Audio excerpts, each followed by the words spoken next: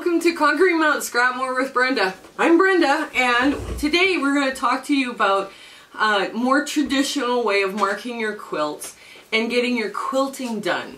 Now, I have Pounce Chalk, which was used for decades, and some stencils here that I've purchased. Now, I've got the old-fashioned plastic ones, which I like. I like these. I think they're great. And then I have the newer, exciting ones that they're more flexible, and you can actually wash them when they get dirty, right? Well, you can wash the hard plastic ones as well, but... So, first thing we're going to show you how to do, we're going to show you how to fill your Pounce pad, because people either fill it up really easy and they have no problem with it, or they make a huge mess. So, we're going to avoid the huge mess. So, come on a little closer. We're going to show you how to get this done.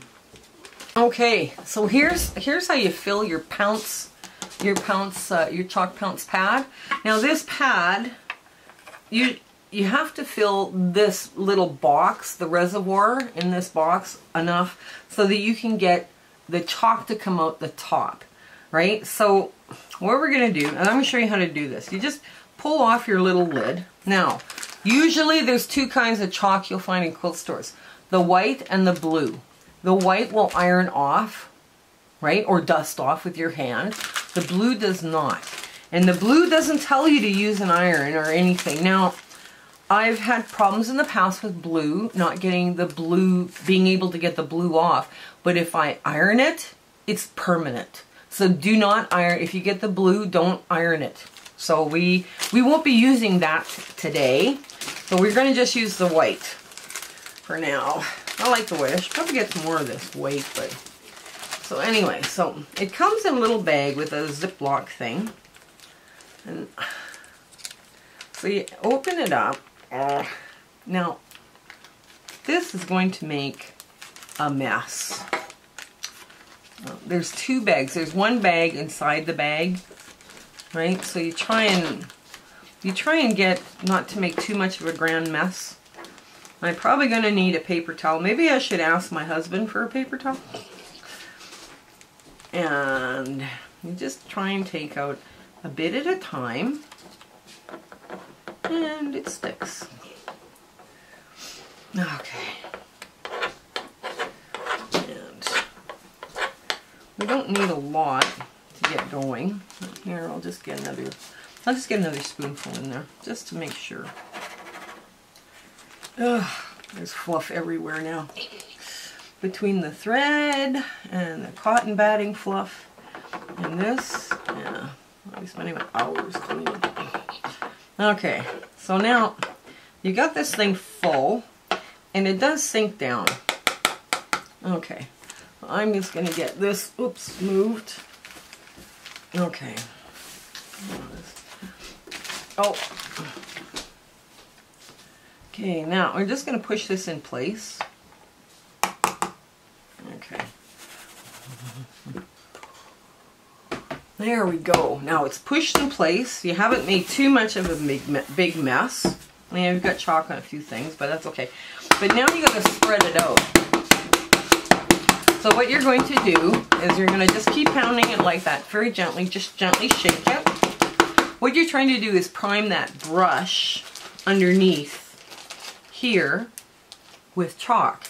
And you'll see that all of a sudden, when the first time you do this, you pound a lot, because there's no chalk already left in your block. So I think now, when I'm looking at that, it looks like it's primed and ready to swipe. So what we're going to do is going to just put this to the side for now, and we're going to pick our stencil. Now, the stencils we have, okay, so these ones are nice and soft, but you must use like Chalk Pounce with them, right? So they're going to be very lovely and very easy. And when you look at them, you don't think there's anything, but it's really fine little openings that is in that white line.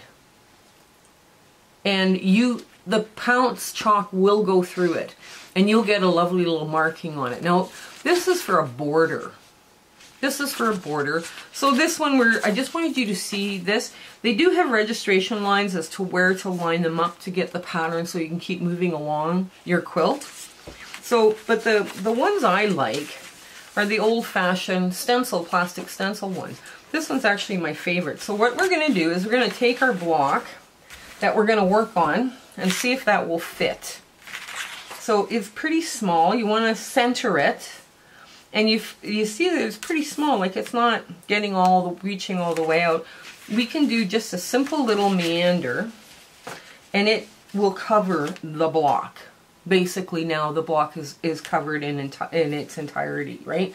So this one might be more suitable because of the size. So what we're going to do, okay, I'm going to move this out just a bit. Hopefully you can see this better. What I'm going to do is I'm just going to take my chalk pad and swipe. And swipe. And swipe. Now I'm going to pound it a little bit more, and hopefully we can see whether we've got lines. I think we got a few lines there. Okay, so we're going to swipe the other way. Swipe. And swipe. There we go. Those bent, but they're fine. Okay. So you don't pounce on here, right? Because that would be, you're leaving too much powder. So we're going to see now if we've got any bald spots.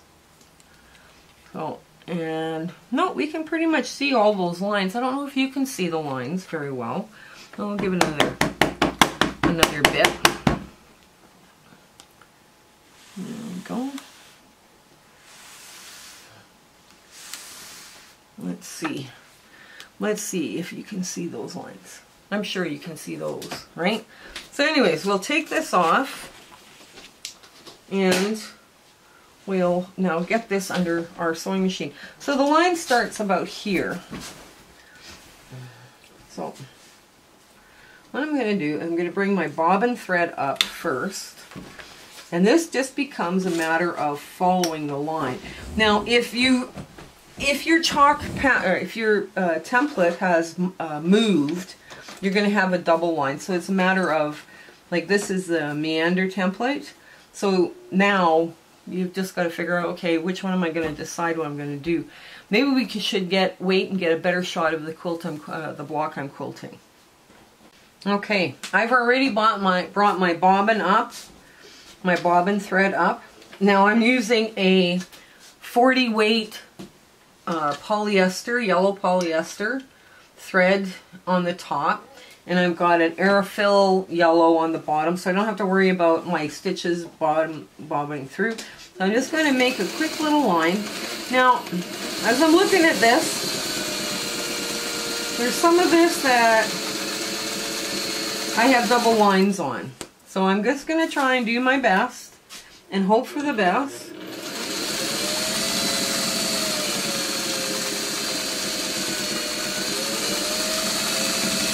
After all, it's a meander pattern.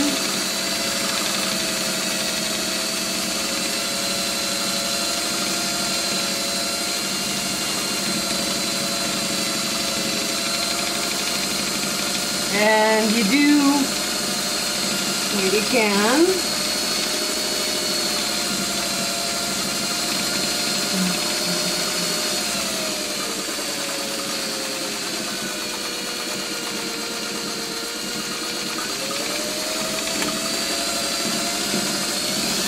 Oh, no, my thread broke. Okay, hang on. We'll have to fix that. Okay, we fixed our thread. I'm not sure why it broke, but it broke. Oh, you just go back and you fix it just a little bit. Now, because I've been touching this and trying to get thread out, I'm beginning to lose some of my chalk. That's the problem with chalk, right? I mean, it's beautiful, it's quick, but the reality is, I have no idea what this design now should look like until I get up to closer to the top.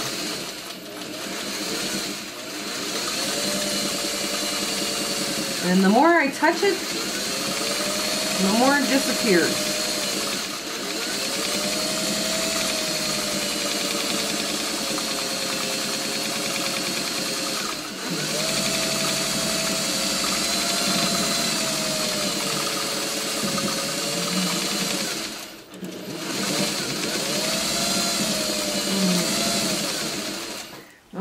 There. Well, I'm going to get rid of this thread because it's bugging me.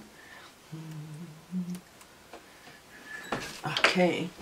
Now hopefully I've still got chalk path over there. But this is a meander design, so let's see.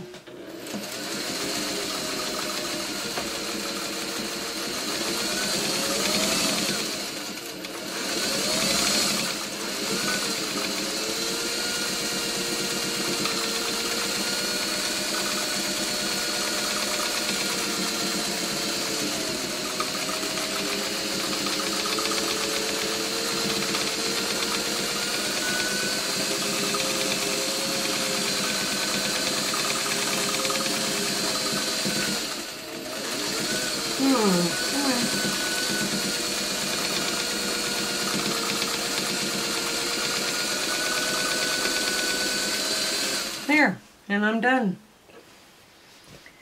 with the if I put this towards the stencil, I don't know how well it would work because I've rubbed off so much chalk. The chalk is gone, right? Essentially right now the chalk is gone. It's not even coming out on my hand anymore. Now let me just finish tying it off and we'll see what it looks like on the back. There.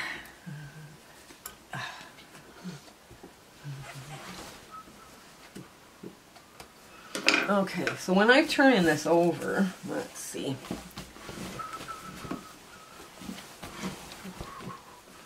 So that's what it looks like on the back right now. Hopefully is that lined up in the center?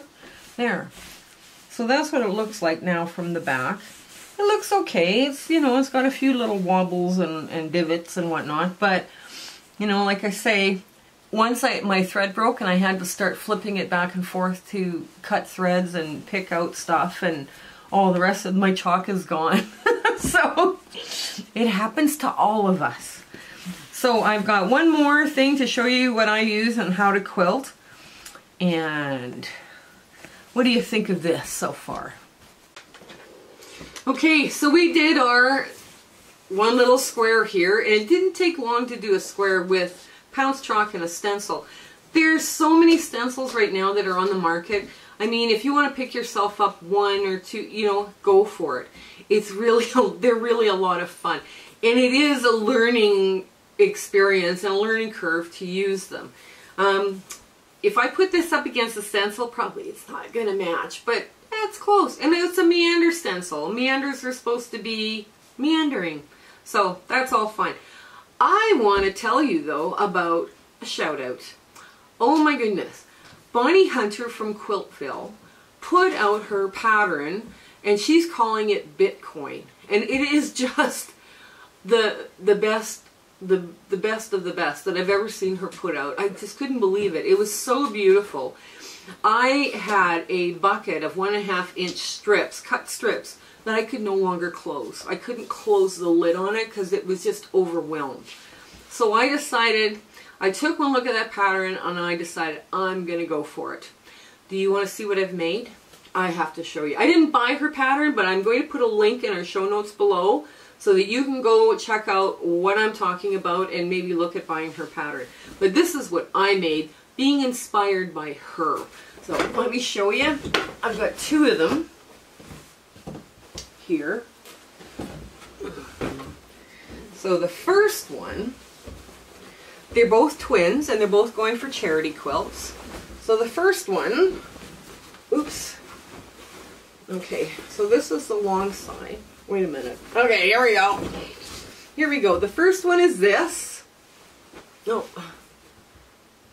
What do you think of that? I'd love to hear your comments on this. And this is all my non-width of fabric 1.5 inch strips. And this is the other one. And the rectangles go the other way. So what do you think of these? Aren't they gorgeous? Aren't they just colorful, happy, gorgeous? Won't they make a fun charity quilt? Anyways, I'd love to hear your comments. I would love to hear your comments in the show notes below. Please, please let us know what you think. Bonnie Hunter I've been a fan of Bonnie Hunter for years and years, so this is where I'm, heading a shout out to her. We are having a sew-along starting December of 2021, and it's going to be for hand sewers and sewing machines. So I hope you join us on that too. But anyways, have a great day. Have a lot of fun. This was so inspiring for me. So anyways, have a great one. Bye. Hello everyone. Just a quick reminder. This is the quilt we're going to start doing our sew along in the beginning of December 2021. This is a beautiful hand-pieced, hand-quilted. This is a beginner quilt for hand quilting. This is also an intermediate if you're using a sewing machine. And we're going to start this one at the beginning of December 2021. So if you're watching this 8 years from now, don't worry, it's a free pattern. It'll always remain a free pattern. We had a lot of fun doing this with our students, and we had a very enjoyable time. So if you like the videos and you like this challenge and you'd like to start a quilt along, comment below, but like, share, and subscribe with your friends. We are so happy that you're back with us if you're a subscriber. But if you're a new subscriber, please join. This is going to be so much fun. Okay, you have a great day. Bye.